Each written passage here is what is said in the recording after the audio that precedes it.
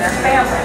And they do that by watching and then trying to repeat that behavior. Like you said, it's called observational learning. Another photo opportunity over on the right-hand side. We're looking at Tina and Kyle, which we were talking about, and Malia over here with Jess.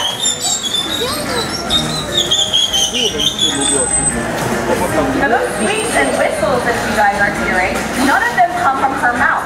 Even though Malia's mouth may or may not be open while she's making all of those noises, all of those noises that killer whales make come from the blowhole on the top of their head. The blowhole kind of acts like a balloon. It's basically very muscular. So what they'll do is they'll inflate their lungs with air and they'll use the muscles on the top of their head in that blowhole to manipulate how the air comes out and the vibration of those muscles. It's kind of like when you were little, you still talking about with Malia. There you go. But we as trainers are learning about these animals all the time. In fact, here at SeaWorld, we've been able to learn a lot about these animals that we wouldn't be able to learn just studying them out in their natural environment. Things like growth rates, for example. We have a killer whale size scale here. In fact, you can see it, Jana's standing on it right now. That big silver platform is a killer whale size scale. So what you do is you can ask animals like that 25 to the 25-year-old killer whale, or Nalani, the 7-year-old that was down here on the left-hand side, to slide up on the scale, and we can weigh them. So we can start to study how big.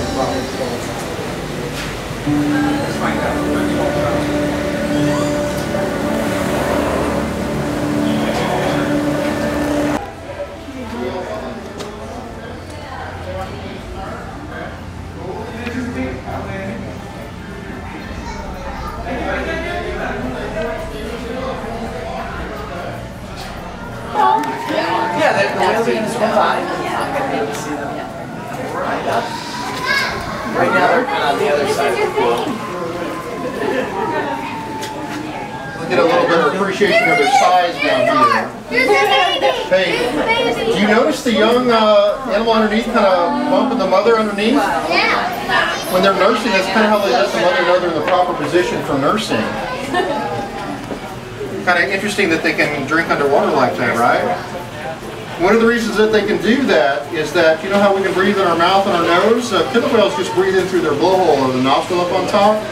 So when they're opening their mouth underneath the water, they really don't have to worry about that.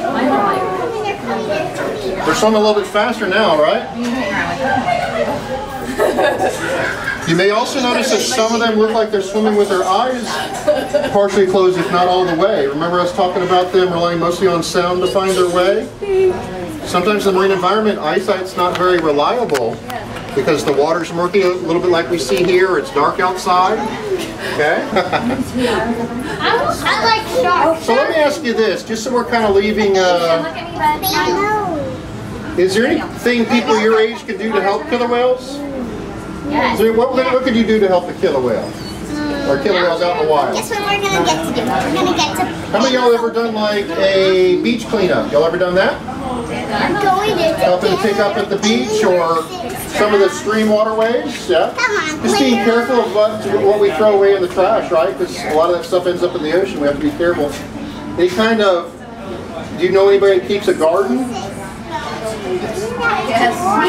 Or you've heard about people putting fertilizer on their lawns? We have to be careful what kind of chemicals we put on our lawns, because once it rains, where's all that poison go? Goes into the water, goes in the creeks, the rivers, and eventually the ocean. That's chemical fertilizer. Now, if we do worm compost, there you go.